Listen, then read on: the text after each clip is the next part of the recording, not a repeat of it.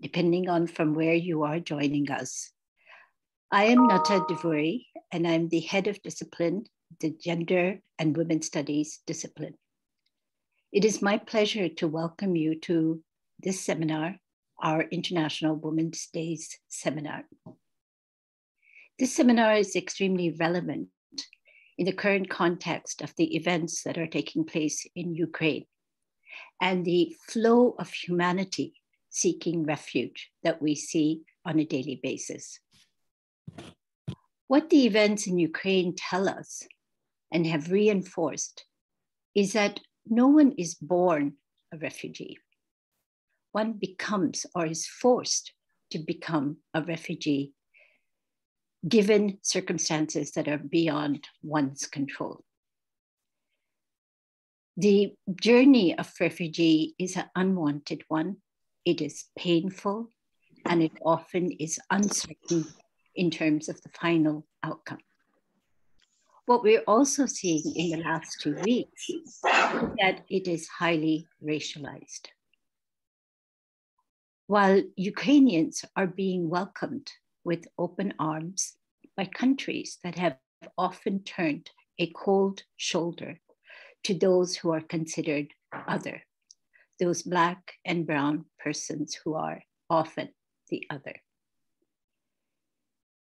Today's seminar is going to be actually exploring some of the hurdles and obstacles that asylum seekers who are other often face.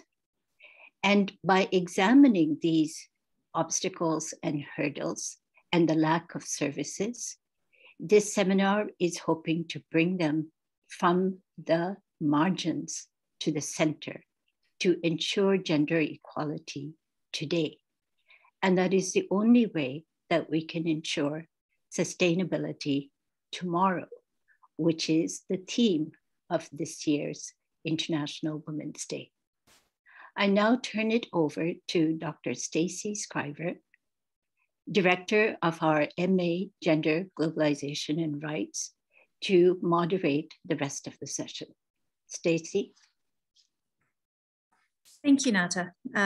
We're delighted to be here, and we have a group of students with me as well who will be listening in. So what I'll be doing now is doing an introduction to our three speakers, and we'll then hand it over to them. We are delighted to be able to welcome Professor Jane Friedman of the University Paris 8, who is leading the French team of this project, as well as is the international coordinator. Professor Friedman's work and research focuses on issues of gender and migration, and her recent publications include Gendering the International Asylum and Refugee Debate, and a gendered approach to the Syrian refugee crisis. Professor Friedman will be talking after me to give an overview of the project. This will be followed by Dr. Nazrin Khandoker, a postdoctoral researcher on this project and associate professor in anthropology at the Jahan-Gandhar University. Dr. Khandoker has written articles on issues such as the critique of identity politics in relation to trans and Hijra community in South Asia, critiquing the idea of women empowerment in development discourse, and the consumerist aggression on the female body. Her research interests include gender and sexuality, sexual subaltern, emotion and affect, post-colonial critiques, nationalism, identity politics, intersectionality, and subjectivities. Dr. Khandoker will be discussing the findings from the Irish aspect of this study. We'll then be hearing from Dr. Nina Sahaboury, a postdoctoral researcher at the Paris Center for Sociological and Political Research, who will share the findings from the French aspect of the study. Dr. Sahaboury is Miri Skłodowski-Curie, postdoctoral fellow at the Paris Center for Sociological and Political Research. Her recent publications include the monograph Racialized Workers in European Older Age Care, From Care Labor to Care Ethics, and the edited volume Border Across Healthcare, Moral Economies of Healthcare and Migration in Europe. We are delighted to have these three speakers with us today to mark International Women's Day and to share the findings of the working study, which Professor Friedman is discussing in more detail. So I will hand it over to her. Thank you very much for the introduction, Stacey, and thank you very much for this invitation. And Nata, thank you very much for this invitation to discuss the results of our research project, at least the results from 2 of the countries involved in the project. So I just wanted to give a very, very brief introduction to explain what the project is, and the context of these two country studies, which will be presented today by Nasreen and by Nina. Our project is an international project which is funded by the European Union's GenderNet Plus funding scheme involving, and we have teams in 7 countries, both in Europe, but also we have a team in Canada. And the idea of the project is to look at gender-based violence in the context of migration, and specifically gender-based violence against migrant women and refugees. I say refugees, migrants and refugees here because we want to try within the project to break down as well the very strict categorizations that they exist in policy or in research between migrants and refugees, and to insist that these women who are displaced, who are in movement, face specific challenges. So the idea of the project is to understand what are the structural and systematic factors which might render these women vulnerable to experiencing gender-based violence, and what services also are available for them when they're the victims of gender-based violence, both on their journeys and when they arrive in a host country. And we're looking at this within an intersectional framework. As Nata said at the beginning, we've seen the Ukraine crisis at the moment is illustrating the way in which refugee reception is very highly racialized, and where people will be considered and treated differently, not only because of their gender identity, but also because of their race, ethnicity, their national origin, their sexual orientation, their age, their ability or disability. So we're trying to take into account these intersectional factors to understand how and why women experience gender-based violence. And as I think Nasreen and Nina are going to give some more concrete examples based on the findings from our country studies. But just to give some broad overview of what we've found across all of the countries from our research so far. Often it seems problematic that gender-based violence in the context of migration is talked about in very culturalist terms. So we've found by analysing political discourse or media discourse in many of the countries that when we talk about migrants and refugees and gender-based violence, often there's a focus on forms of violence such as forced marriage or female genital mutilation, which are associated with these other cultures and other women. And that this focus can, in fact, deflect attention from the more widespread and more basic structural and systematic features which make migrant and refugee women vulnerable to all types of gender-based violence, and not just these very specific and very culturalist, culturalist representations of violence which we see. Another finding which has come across strongly is the continuum of violence which women experience. So a continuum both in terms of geographical continuum, so that they may well have experienced violence in their country of origin. This might certainly be at the root of their decision to migrate, but that this violence then persists through their migration journeys and once they arrive in a country of destination. And as the research both in Ireland and in France has shown, and which we're going to speak about in more detail later, the reception conditions for refugees in these countries of destination, reception conditions which are often inadequate and which could actually be seen as conditions of neglect, also contribute to creating situations of vulnerability to violence and in actually exercising forms of symbolic violence against these women who arrive. So we're looking at this violence not as individual or isolated events, but as a continuum which occurs across migrant journeys, and a continuum which is based in forms of intersectional inequalities within and which is strongly influenced by migrant and refugee policies in countries of transit, but also in countries of destination. So I think I won't say any more generally here because it will be, I don't want to take up too much time. And I would like to hand over to the two speakers, or perhaps back to Stacey, but then over to Nasreen and Tanina, who are going to speak some more about the specific results of the research in Ireland and also in France. So thank you very much. Thank you very much, Jane. And we could now have Nasreen to tell us a little bit more about the Irish study. Thank you. Just let me share my screen.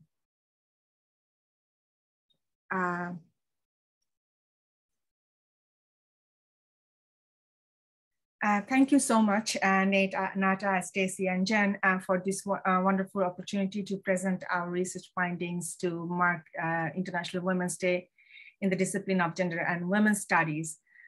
Today, I will present some of our empirical findings of the research we are doing in the Irish context. The Irish research team found that the vulnerabilities created by many forms of structural inequality often make it challenging to see migrant women's perspectives and their sufferings and the paths of resilience available to take or create. So before going into the detail into the research findings, I first want to talk a little about three important contexts of migration in Ireland. The first one is the migration patterns. Historically, Ireland is EU's one of the least developed countries, and it had mostly outward migration. Things started to change in the year of Celtic Tiger when Ireland became a country of net inward migration for the first time. According to the 2016 Irish census, Polish and British nationals were the largest communities of non-Irish nationals. Within that inward migration flow, small subsets of migrants coming to Ireland for international protections. From a few hundred IP applications in 1994 raised to almost 12,000 by 2002. For the applicants, the direct provision system was established in 2000, and IP applications started to decline from 2002. And it declined even more in the time of financial crisis from 2008 to 2013. In 2004, the citizenship referendum changed the constitutional rights of every child born in Ireland to be the citizen of the state. And by 2019, whilst 740,000 applications for IP lodged in EU, Ireland only received 0.6% amongst those applications, which is 4,784. In addition to IP applicants, Irish Refugee Protection Program, which is established in 2015, committed to accepting 4,000 refugees via relocation and resettlement schemes. And the second context is the hierarchy of immigration statuses, which is crucial to have access to gender-based violence supports and services for non-IP and non-EEA nationals. Stamp 0 is for those who demonstrate complete self-sufficiency of themselves and their dependents. They don't have the right to work in the state. Stamp 1 also has some subsections, which is complicated, but it may lead the spouse, partners, or dependents of certain employment permit holders or recent graduates. Stamp 2 is for the full-time students who are permitted to work half-time during terms and full-time otherwise, and they cannot receive any state benefits or services. Stamp 3 is for the dependents of non-EEA employment permit holders. Stamp 3 holders are not permitted to work. Stamp 4 gives almost similar entitlement with Irish citizens. It is usually given to non-EEA spouses, partners, or dependents of Irish citizens, and high skill or critical skill employment, and to the people granted international protections. Stamp 5 and 6 are the naturalized and dual citizens, indicating permission to stay without conditions.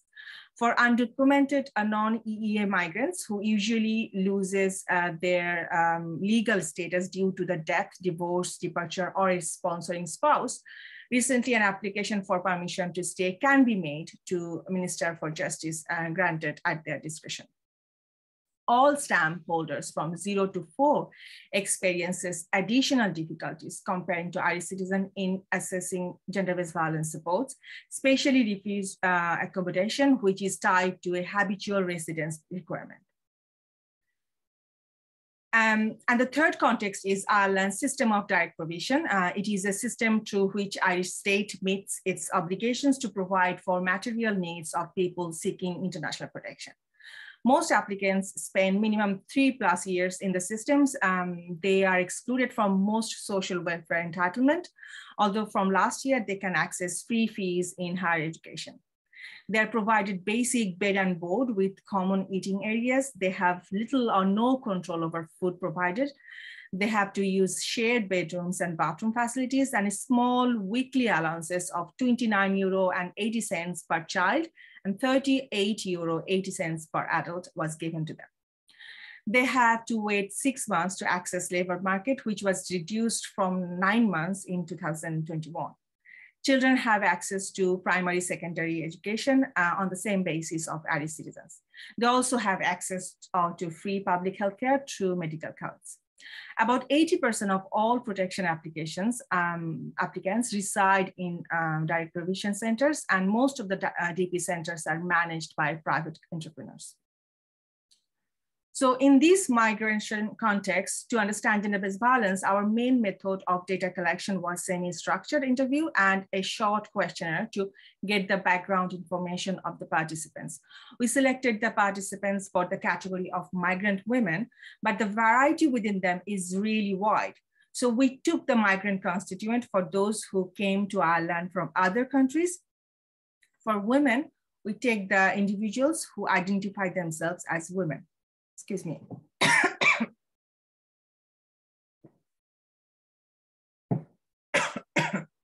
Excuse me. To get the participants, we mostly invited people from different social media pages, mainly through Facebook and Twitter. We also tried to have them through the service providers. We also put some posters in some of the guard stations to invite participants. It is to be noted that the research topic is very sensitive, and getting participants to talk about this is very hard. In addition to that, because of the pandemic, it became even more challenging. Still, we are pretty satisfied that although the number of participants is not to mark our expectations, the data we have got from them is significant. For the semi-structured interview, our focus wasn't on what happened to them. Instead, we wanted to know about their observations, opinion, and perception about migration and gender-based violence from their experiences. We wanted to know their suggestions that can bring changes to prevent the threats and vulnerabilities caused by many factors regarding gender-based violence and migration.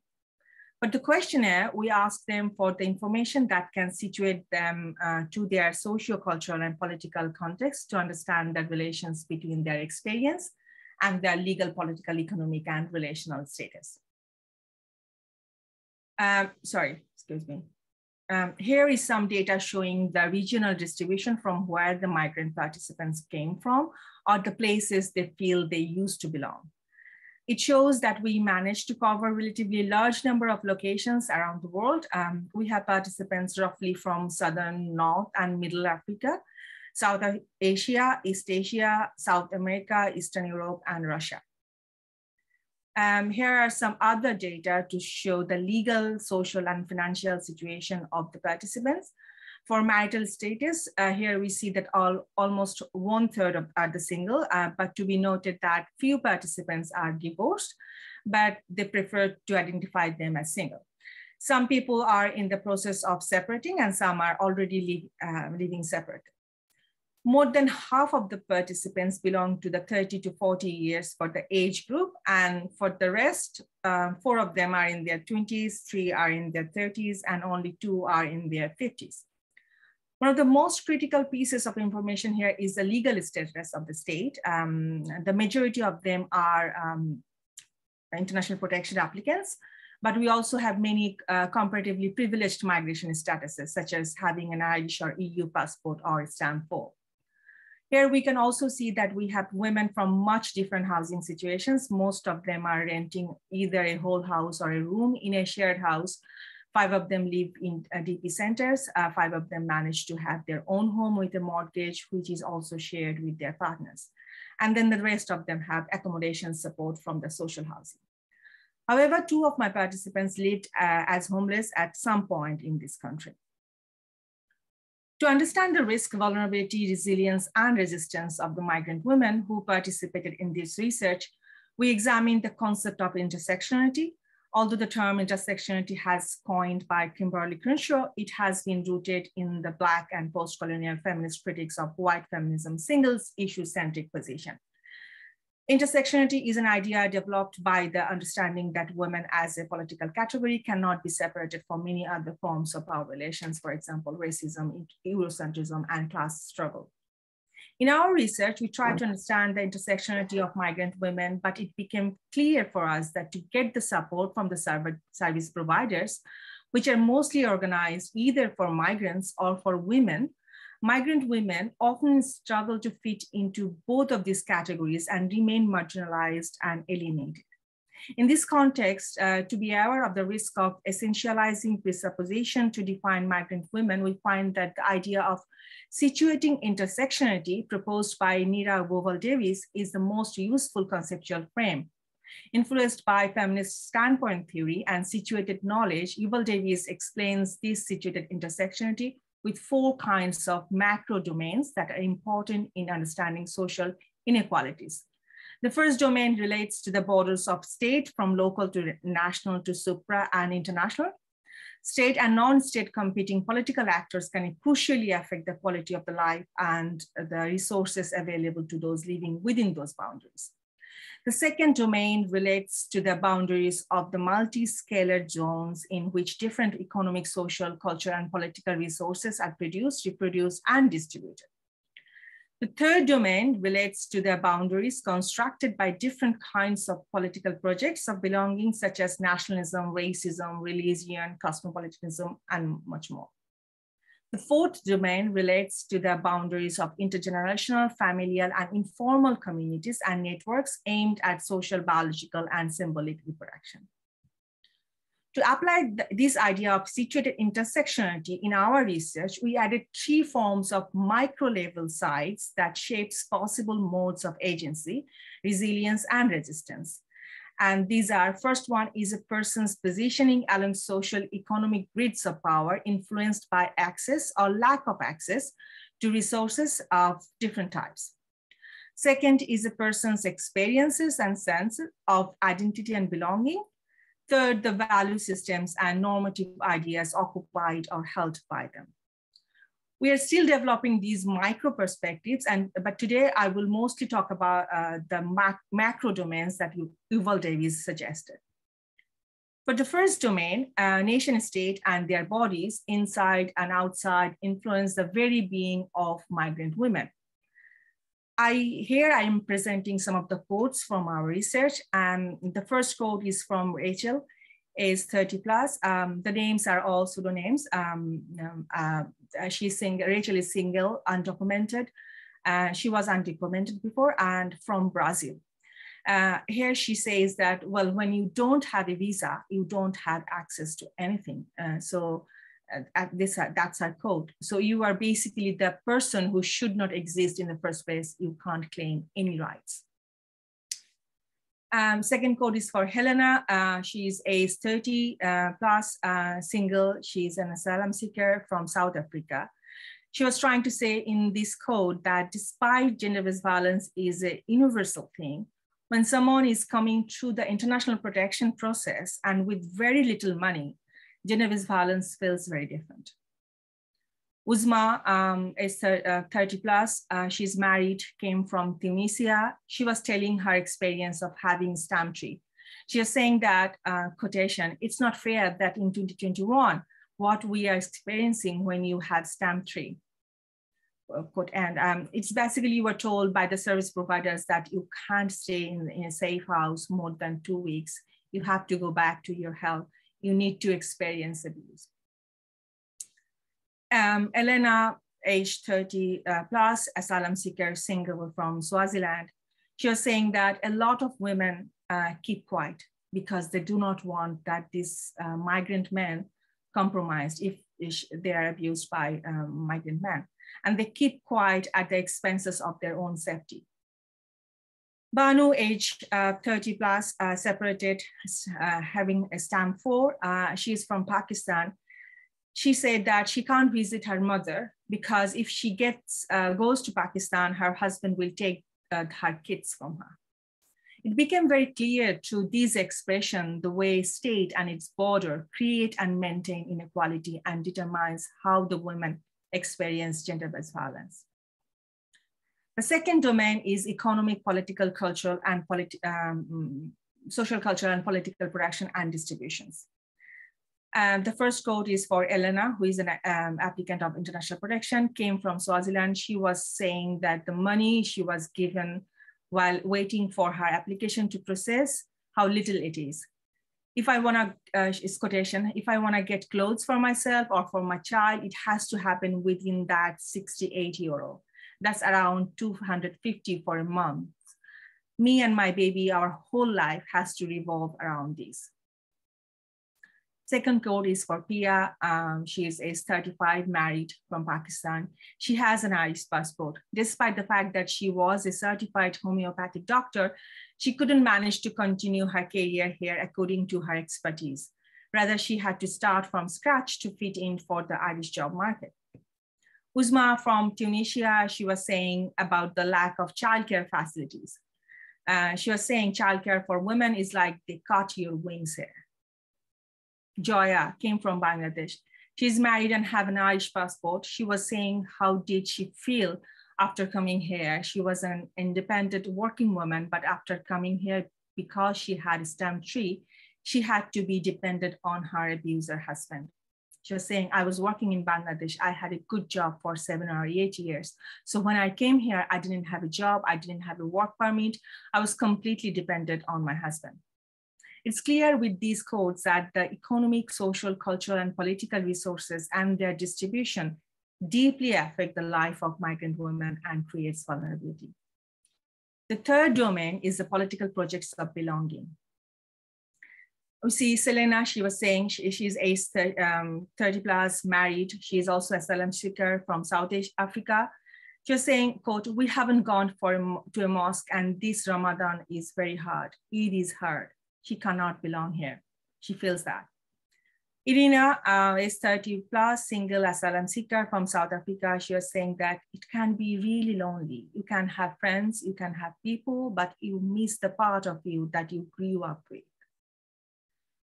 Kaya from Sudan, she's single, age 40 plus. She have an Irish passport. She was saying, when you are wearing a hijab here, hijab is a lot of questioning, even if you are an Irish. I decided to take it off just because I am going through a lot of stuff and I can't put more pressure on me. Helena from South Africa is 30 plus, single, and she is also an asylum seeker. She was saying, quote, how do you integrate into society when you have lived so long in direct provision? I'm still trying to figure that out. You need to feel like a part of the community. That's, quote, finish quote. That's what DP system does to someone. She was saying, and they create a feeling of non-belonging. But there are also positive initiatives from the migrant women to create a place here for them. Daisy from Zimbabwe is 40 plus, divorced.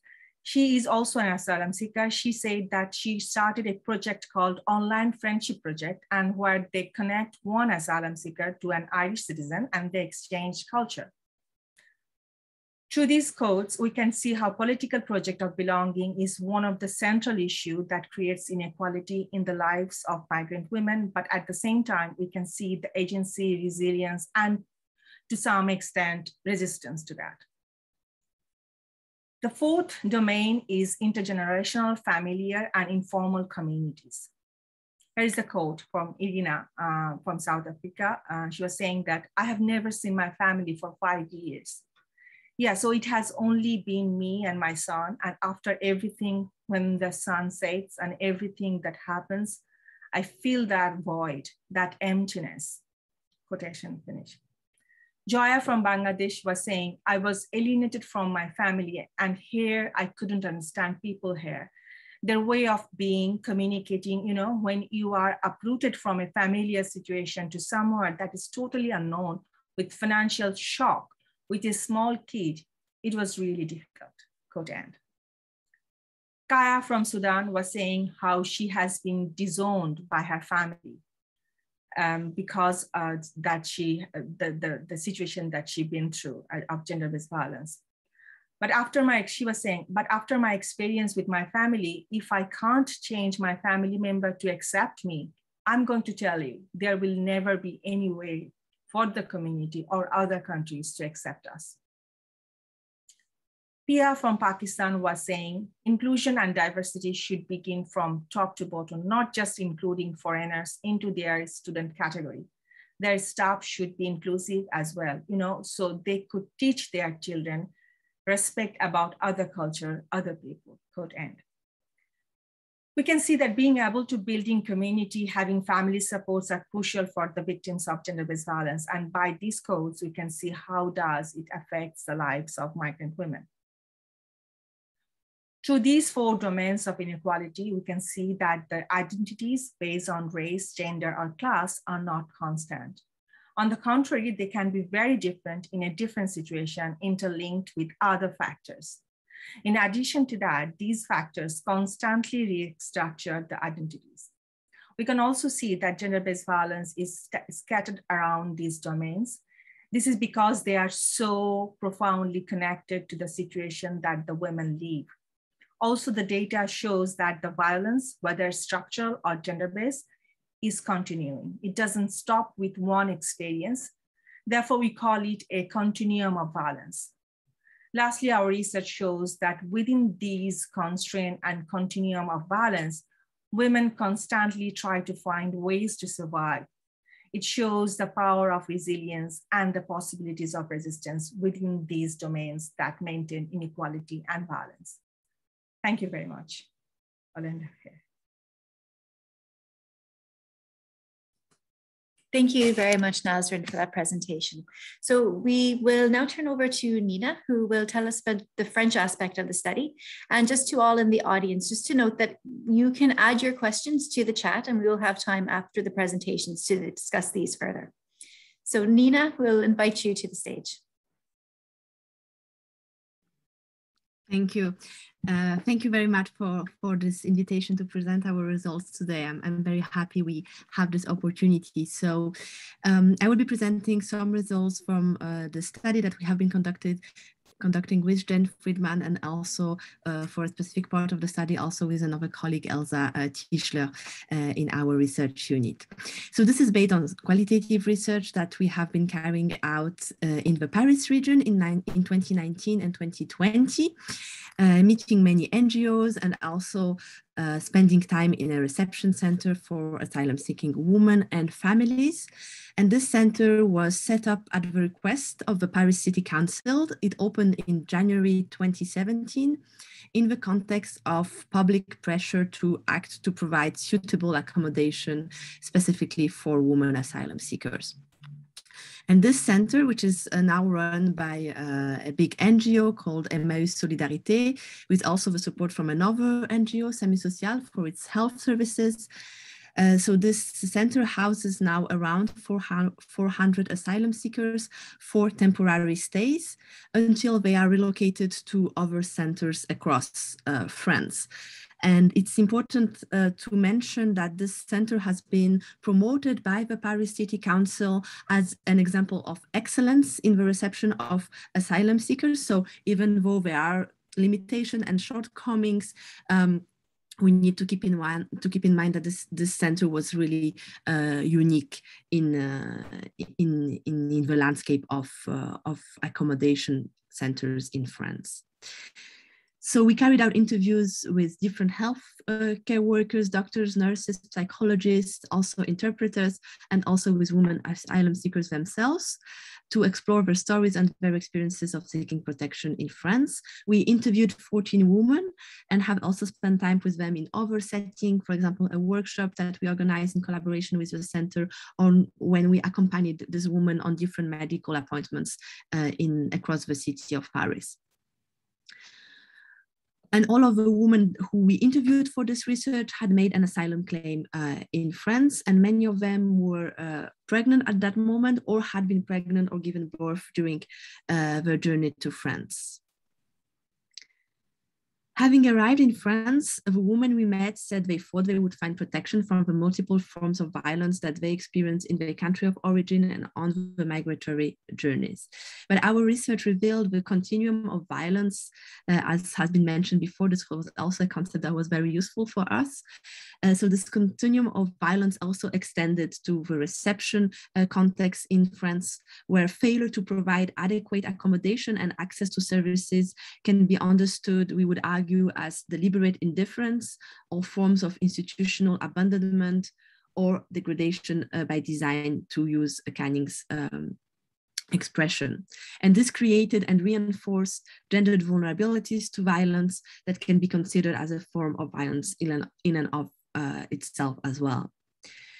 There is a lack of research and literature available on the question of gender-based forms of violence against refugees after their arrival in France, which is indicative of the dominant political discourses on gender and migration, which tend to reinforce the othering of migrant and refugee women, as Jane pointed out as well.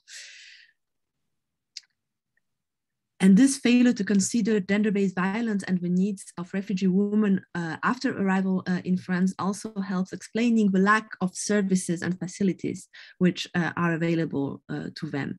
One of the only previous studies on migrant women's experiences of gender-based forms of violence after arrival in France showed that women who had fled their country because of violence they experienced there were also statistically more likely to experience sexual and gender-based forms of violence after their arrival. And this confirms the idea of a continuum of violence based not only on the fact of a geographical continuation of violence at all stages of the migration journey, but also of a causal link between having experienced violence in a country of origin and being more vulnerable to violence after arrival.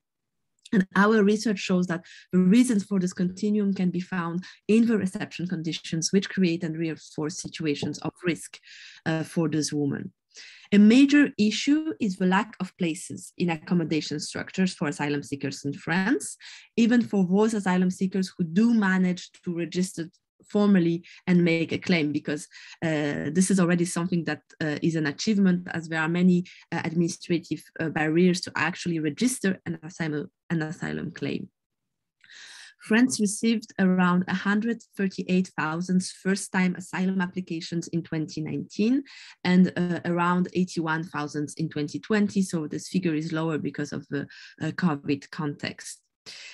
But only about half of these asylum applicants were able to access some kind of official accommodation. La CIMAD, which is one of the main NGOs working with asylum seekers and refugees, stated in its annual report that only 2/5 of asylum seekers get a place in any kind of accommodation center. So this means that around 70,000 people were trying to find accommodations for about €7 a day, which they are officially allocated when they receive financial help, which is not the case for everyone.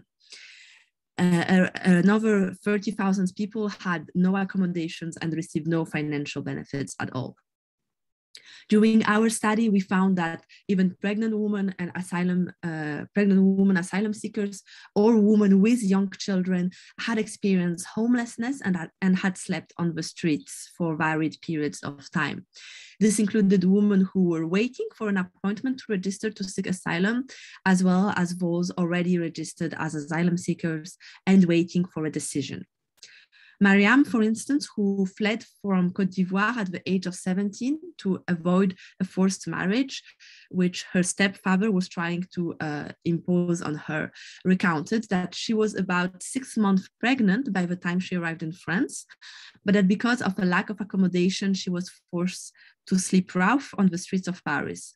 She eventually got help and accommodation from an NGO working with asylum seekers after she had visited a hospital. And I will come back to this point, to the role of medical services for this woman.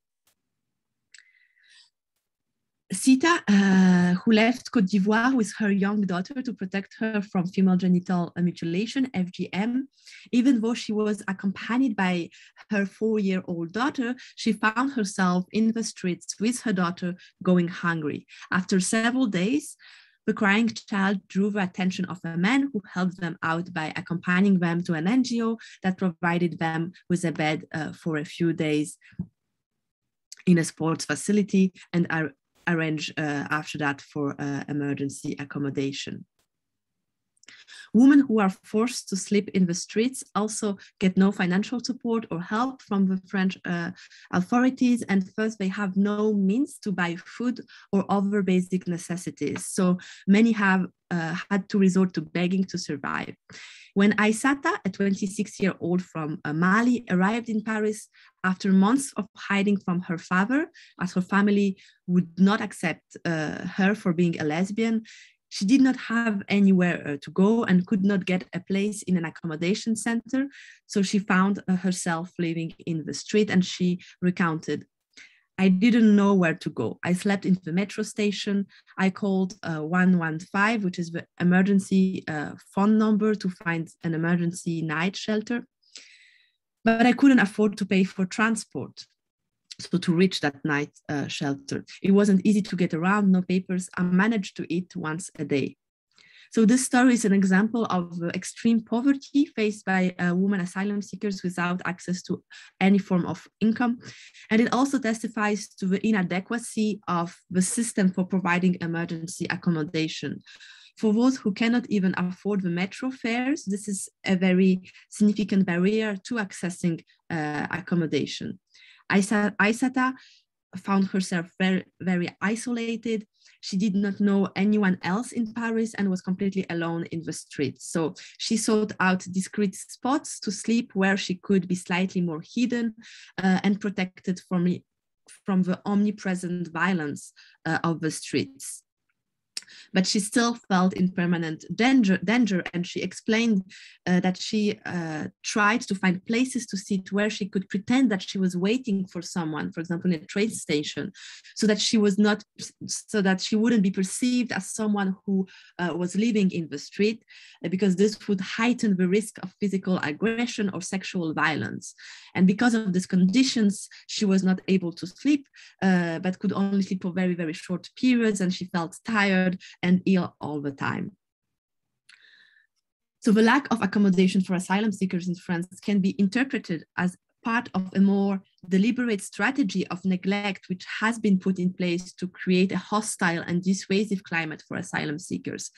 The various dispositives put in place by the French state to provide more accommodation for asylum seekers can be viewed as purely declarative if we take into account the reality of their implementation, which comes up in practice against a constant saturation of national housing schemes for asylum seekers, to quote Basilien Guinche and Slama. This planned neglect has gendered impacts in that it exposes women to sexual and gender-based forms of violence after their arrival in France, and this creates a barrier as well to their accessing healthcare, such as adequate ante and postnatal care. So this is the structural dimension of this neglect that we really wanted to foreground based on our findings. And the last point, if I still have 1 or 2 minutes, that I would like to highlight very much is the crucial role that medical services play in this context of social abandonment, because emergency services are often the entry point for those women to access some kind of basic services. So in this context, healthcare centers have become a resource of last resort for shelter on the one hand, and a getaway to other forms of support for women living on the street on the other.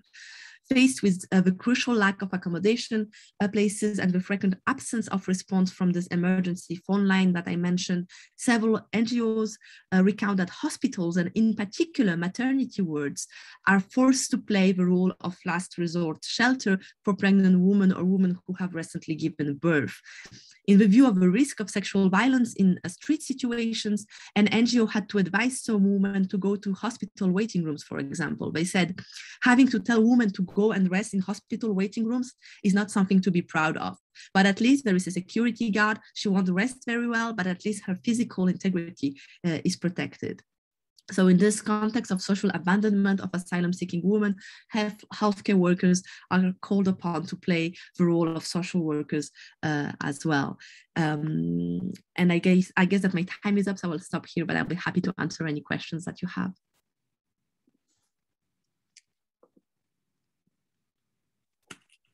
Thank you very much, Nina. And it was fascinating really to see the similarities and differences in the two country contexts, and shows the importance of this kind of multi-country work. So we have about 12 minutes left. So I would invite members of the audience to please include questions into the chat, and we can put these then to our speakers. Just to start off the discussions, I have two questions that are open both to Nina, Nazrin, and to Jane as well, of course. So the first one is to some extent methodological. So it's been wonderful to see the use of intersectionality as a way of interrogating the experiences of migrant women. And I can see how the domains have been used as a means of organizing data and so forth to do this. I wonder though, if you might tell us a little bit more in terms of the conceptual modeling between the different domains, and to what extent these can actually be brought to bear to better understand, I suppose, the life experiences in relation to violence for women who are migrating or have migrated. The second question, and I'll just pose the two at the same time, and then you can answer them, is I was very struck by some of the quotes that you demonstrated, Nazrin. And, some of them seem to reference the fact that where there have been acts of violence, there may be a reticence in actually reporting because of a desire to protect fellow members of a community. And, perhaps, this is even of a greater concern in the broader context of this kind of social abandonment that Nina, that you mentioned, in which the migrant community itself may be an important source of support and care and so forth across a broad range of different areas. So I wonder if there, from your research, to what extent can you talk about the ways in which the help seeking itself of women experiencing violence may be impacted by fears and resistance towards the country in which they find themselves, and the fear of loss of asylum seeking opportunities and so forth from other members of the group. So I'll open that to whoever would like to go ahead now to answer those questions. Yeah, I can go first maybe. Is it okay? Sure. Yeah. So the first thing that is, Stacey, we are actually, me and Nii were working with the term concept that Meera Agarwal-Davies proposed, situating intersectionality with this 4 macro domain. But that's kind of I think overarching frame, and that's the reason why we try to develop the 3 micro labels, phases that actually to which decisions that the women make, and their parts of resilience they have been taken. So that's where all the experiences kind of interlinked, and I think we're still developing that frame and to put our data onto that analytical frame as well. But then it actually connected with your second question, because when we look at that, the decision-making process of whether to report gender-based violence or not, there's so many other factors really influence the decision, because the belonging, the way that quote is from actually mentioned from the woman who was living in direct provision center. And she was saying that the reason, because within the direct provision center, there is a sense of belonging within the center, because they are really alienated from Irish society. And they are alienated, and they are often, it is often make it clear that they are not welcomed. They're not very wanted. And that is the reason why within themselves, they feel a sense of belonging, that they don't, even though they are harmed by their fellow migrant, they really don't want to report them in fear that they might be deported, their application might be rejected. So it's a kind of the migration insecurity, vulnerability, and so she's basically like for her husband or something, like they are close, they don't want to deport because that might create some other forms of vulnerability. So these are very much intersecting, and they are all there. And that is those are the things is really open up all the quotations, that not only that, there are so many things, other factors, especially fear. Fear is a overwhelming and determinant factor for most of the women we interviewed, is that they have a fear of that people will not judge. People will judge. They have fear that that they will be deported. That's fear of deportation is huge.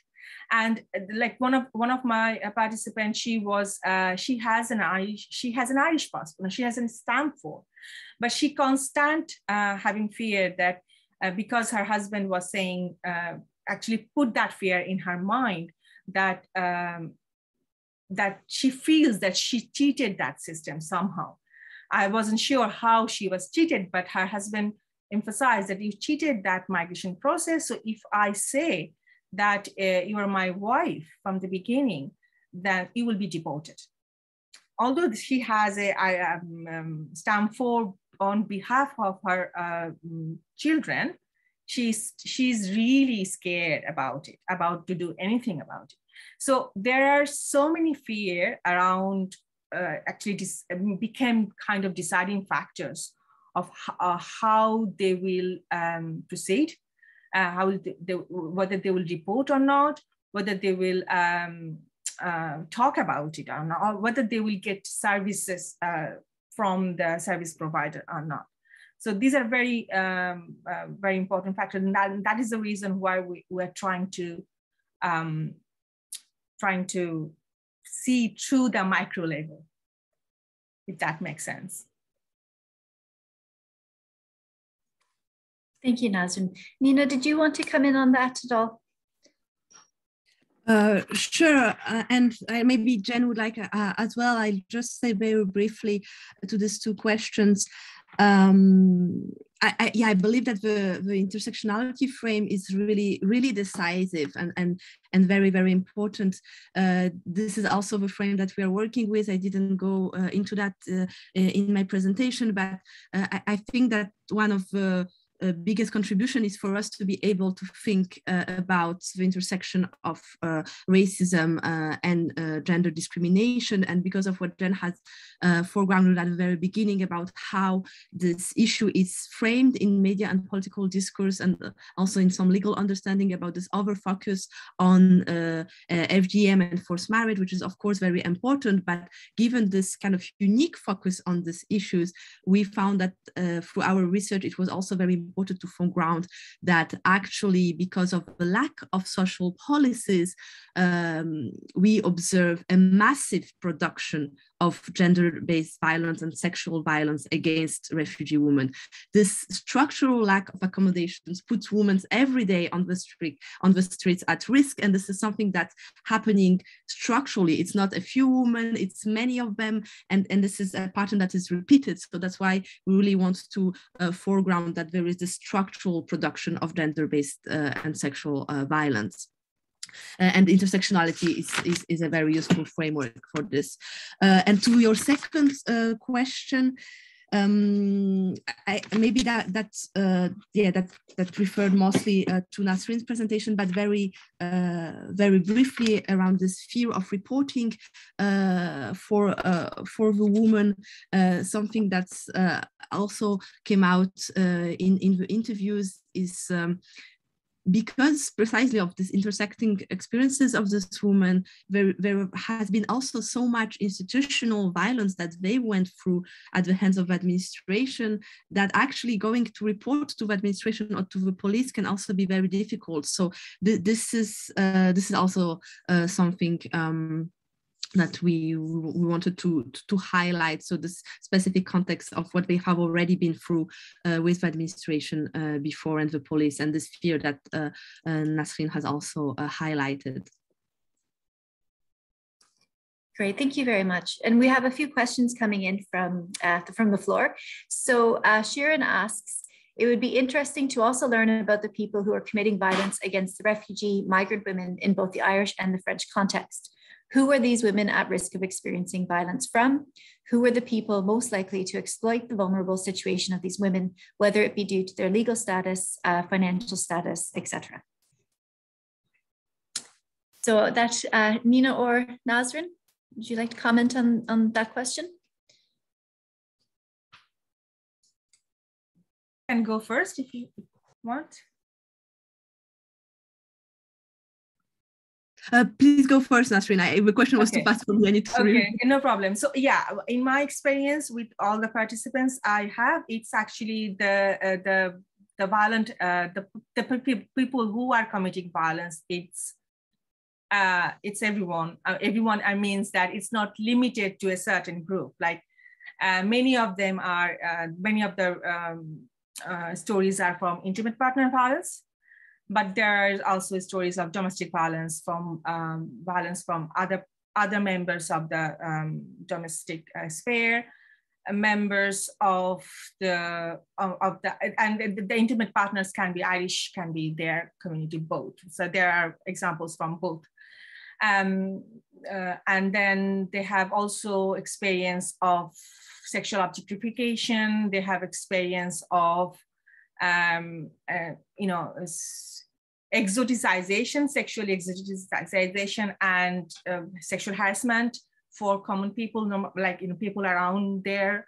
So it's kind of it's the vulnerability they are facing. That's also facing because of their migrant, the refugee status. People, many of mine from participants express that people try to take advantage of their situation. So that's also,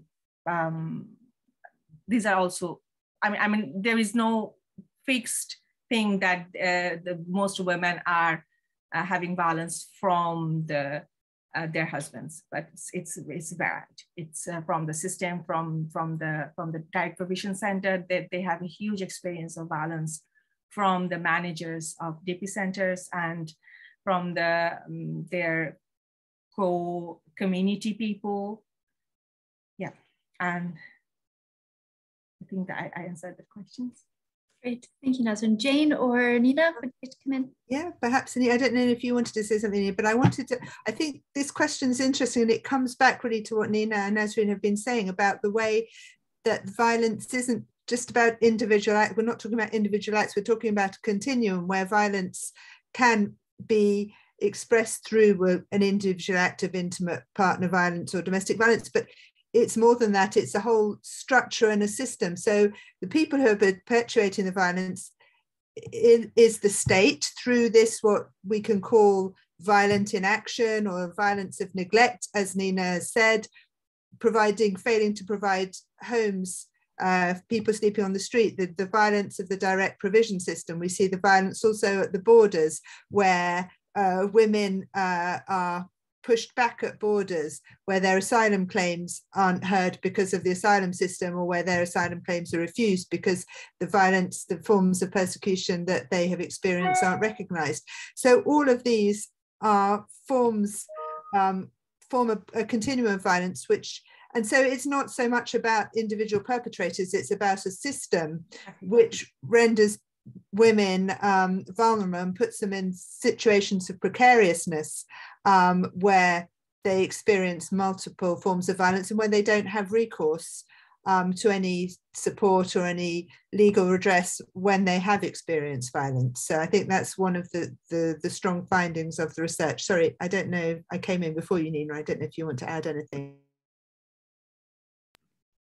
Yes, exactly. And just maybe to provide one example, this creates configurations in which, of course, some people can take advantage of the situation. So what came out a lot also in interviews with NGOs was that many of the women would have to seek some kind of precarious arrangements to basically have a roof over their heads, and this could very often be in relation to transactional sex, so also situations of exploitation, and this type, like the fact that many of these women were confronted with this type of situations was obviously created by this overall lack of accommodation places, pushing kind of women into this very problematic situations, and this is completely concealed, yes,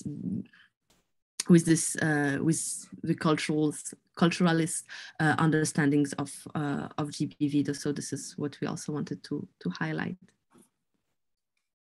Great, thank you very much. So we are now running slightly over time, but we do have 2 questions in our chat.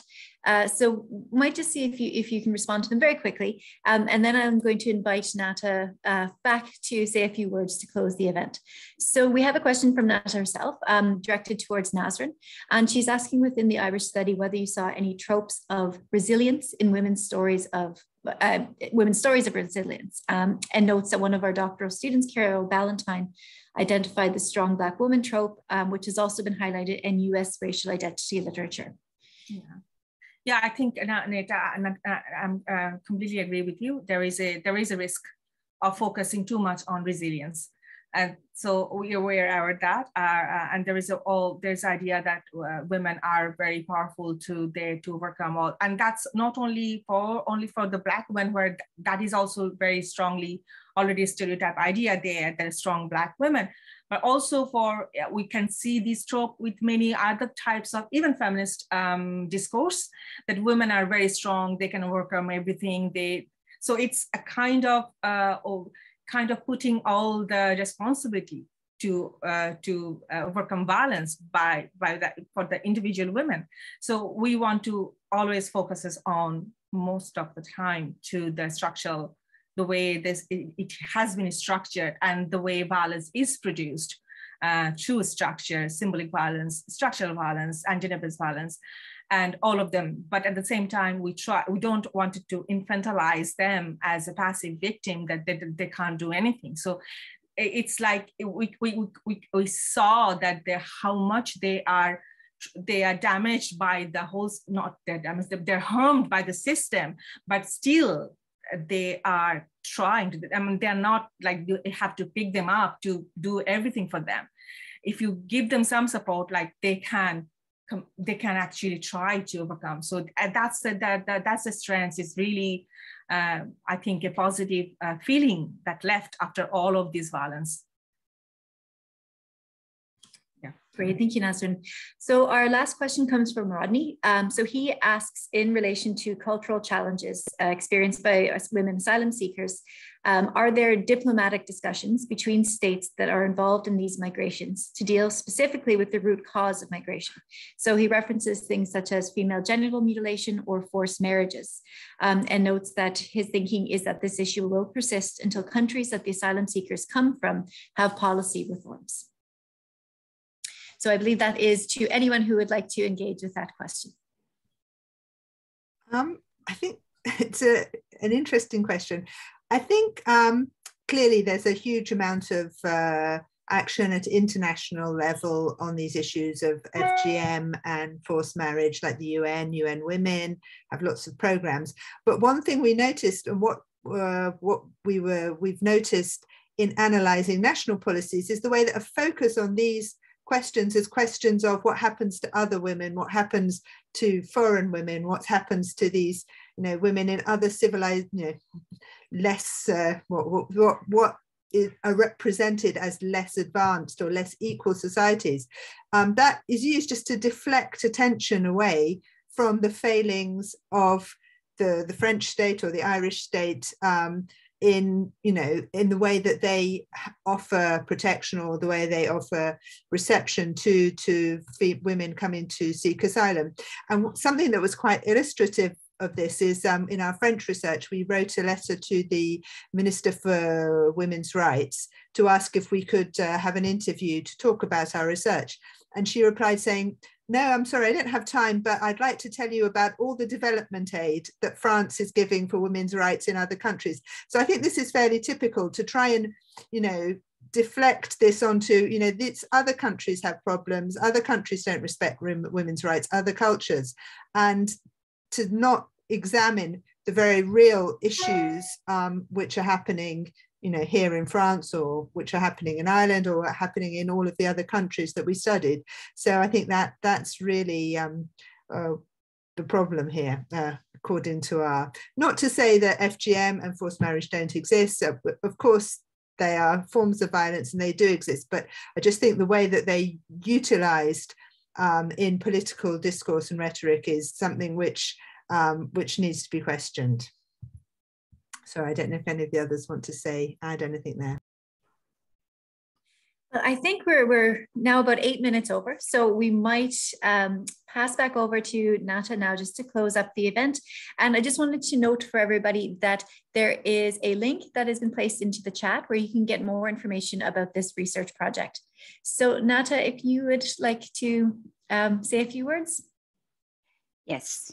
Thank you so much. First, I want to really express my deep gratitude and thanks for making the presentations that you've done from your research, because this is a very important topic, that there is this structural violence that has to be addressed if we're going to talk about ensuring that there's some sort of real equality for all asylum seekers, irrespective of their ethnicity or gender, because some of these structural violence also affects men equally.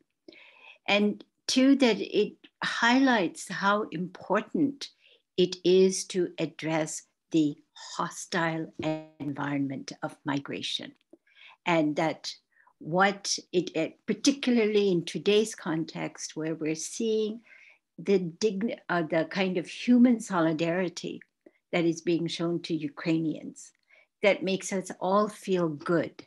And it's important to feel good about our ability to show and express solidarity, but also that we must not give up on this fight to actually address the significant lacuna in migration policy in this developed West.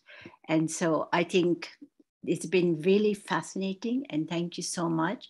We look forward to the completion of the research, particularly the micro stories that you said, the micro factors, and the recommendations that will emerge. And I'm sure they will be extremely useful for all of us who are interested in ensuring that refugee status, asylum seeking, is a journey that is painful in itself and should not be obstructed and halted by these kinds of state-enforced violence. So thank you so much. And there is a recording of this session so that Gillian will, I'm sure, circulate the link. So thank you, everyone. Thank you.